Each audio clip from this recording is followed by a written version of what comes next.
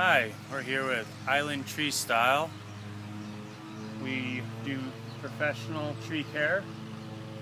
We've just gotten done with this job with this Macadamia Nut Grove, and because the trees have been previously pollarded, we've had to take down the trees to previous cuts.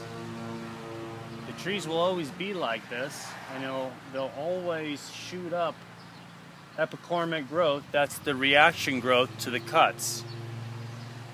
And you can see that they had been pruned, and then growth had occurred, and then it was cut, and then growth had occurred, and then it was cut, and then growth had occurred. And that's just how the tree is going to react over and over again.